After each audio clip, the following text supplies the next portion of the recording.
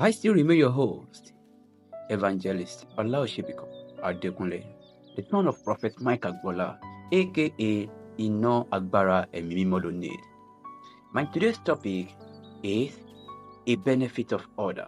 In one of my father's teaching, Prophet Mike Agbola, he let us know before we can make a progress in life, we must make sure everything in our life is in a proper order.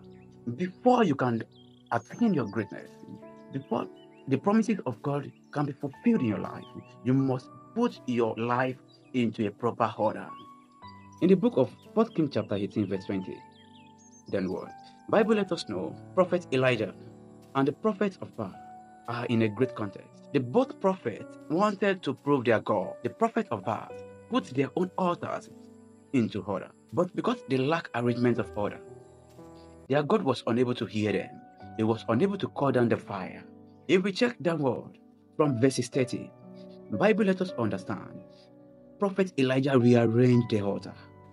After rearranged the altar into proper order, immediately the fire came down and consumed the consumable. Before God will answer your prayer, you must put your life into order. What are the steps you must take? These are the steps you must take before your life can be put into a right order. The first step is accepting Jesus as your Lord Savior. The second is keeping the commandment of God. The third is receiving the Holy Spirit and fire. Why the fourth is praising God. With these four steps, your life will be able to shine among the generations. To worship with us, you can join us at Jehovah Power Miracle Tabernacle at the back of Old Zenith Bank, beside Ibadan North East Local Government, Iwo Road, Ibadan.